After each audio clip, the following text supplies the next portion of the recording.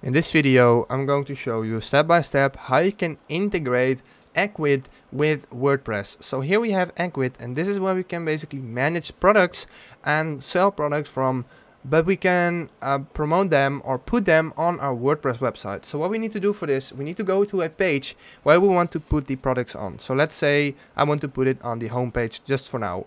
I'm going to hit edit with Elementor. Elementor is my page builder. If you're using a different page builder, that doesn't really matter, it will still work. It's just slightly different. So now what we need to do, we need to go back to Ecwid, go to overview under sales channels.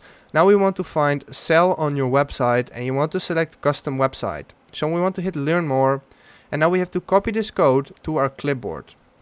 So make sure to do that. Hit copy, go back to your WordPress website and type in HTML. Now we want to place this wherever we want. So for example, right here, and paste in the code. So once we do that, the code is going to load on, and this can take a few moments.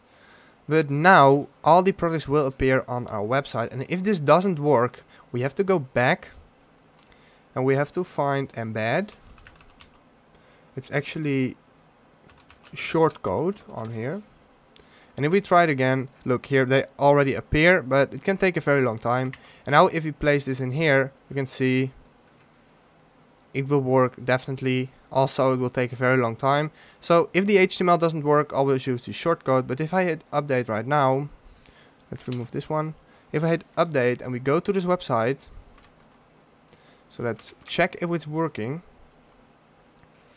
Yeah, you can see here are the dummy products, and there they are. So now people can buy these products through here, promoting on your WordPress website. If this helped you out, please leave a like, please subscribe, and see you next time. Have a good day.